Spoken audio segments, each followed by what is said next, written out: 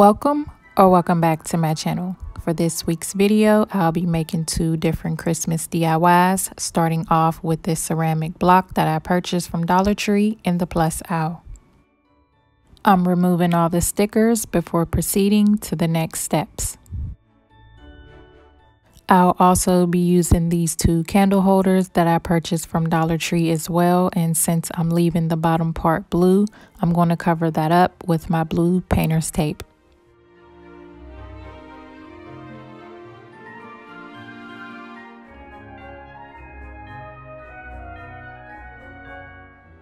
I forgot to mention I'll be using 3 of those ceramic blocks, and I'm using my silver metallic spray paint to cover everything.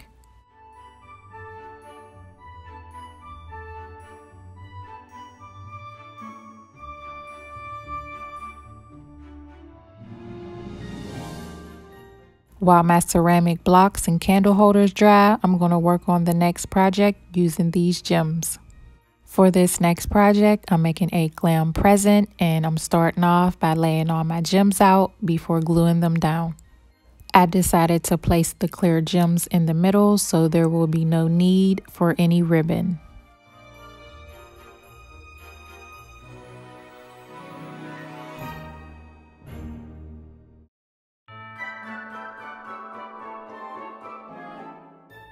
I'm using my ruler to make sure all my sides are as straight as possible. I'm using a tiny bit of glue in between each gem, but just enough so my gems can stick together. I like to use a little bit of glue on these gems since this glue tends to make them appear a little cloudy when using too much glue. I know it's looking like I'm barely using any glue and these gems will probably fall apart, but trust the process.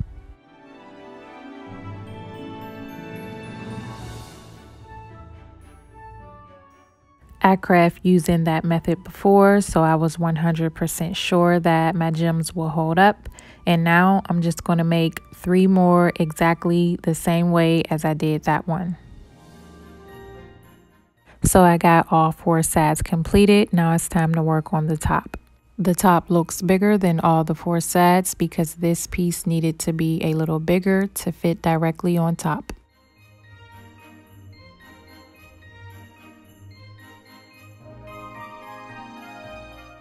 I made sure I put a cross in the middle of the top piece so my present can give off that ribbon effect. Putting all 4 sides together was a little challenging, but this was the best way I knew how to put it together.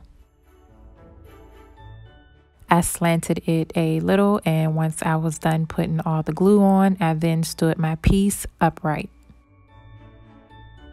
I'm using these clear Dollar Tree bowls to help hold my piece up until it dries.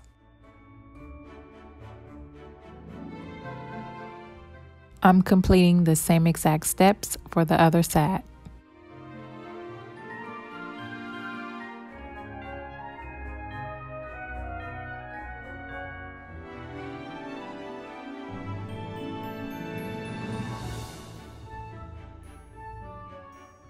This is the 4th piece, and my son had to help hold it until I was done putting all the glue on. Once I was done putting all the glue on, I stood that piece upright as well. This is the other side to the 4th piece that I'm adding glue to. I used the bowls for that side as well. This is how my project is looking now that all 4 sides are glued together, and now I just have to glue the top on. And when gluing this down, just make sure all the clear acrylic gems are aligned with each other. Gluing the top on was pretty easy. I'm just using the same method as I did for the sides. I'm making sure I put the top down and hold it in place until it fully dries. I'll add a little bit of glue to these sides last, and for this side, I'm going to glue the whole thing down.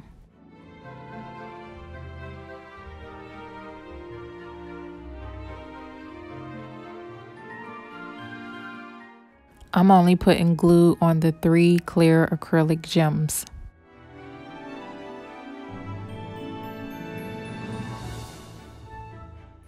Complete the same exact steps for the last and final side.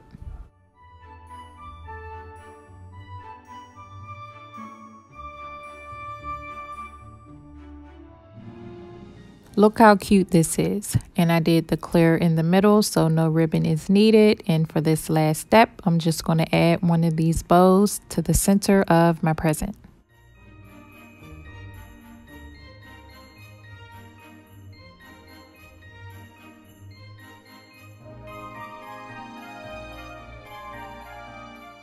This present turned out exactly how I envisioned it. The glue held up my gems pretty well, and my present is pretty sturdy. I added a push light to the center for a more glamorous look, and I love the way it turned out. But let me know what y'all think down in the comments. Back to my ceramic blocks. If you are going to recreate this, then you might want to use some sealant to seal the spray paint. I'm using these metallic pony beads to decorate the top and the sides of my blocks.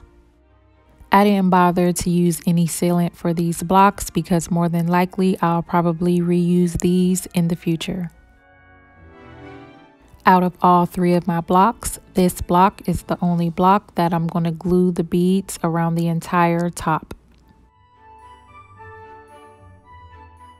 I'm using my silver Sharpie to trace the letters J-O-Y on all 3 of my blocks.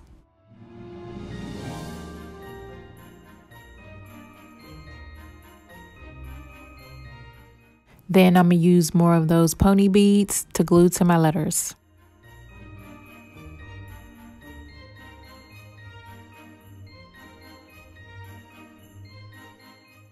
I'm adding more pony beads for more decoration.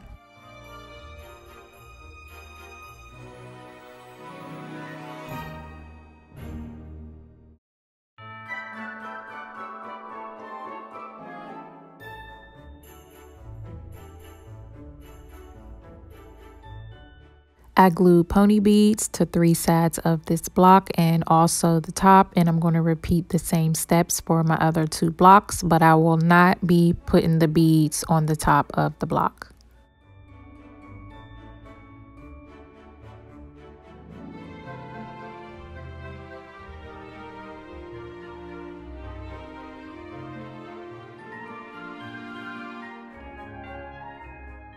Time to peel the tape off my candle holders. My silver spray paint didn't fully cover the white part up, so I'll just use my silver Sharpie to go over it. I'm not going to glue my blocks to my candle holders because I will be showing you 2 different ways you can use these, and for this last step, I'm just going to add flowers.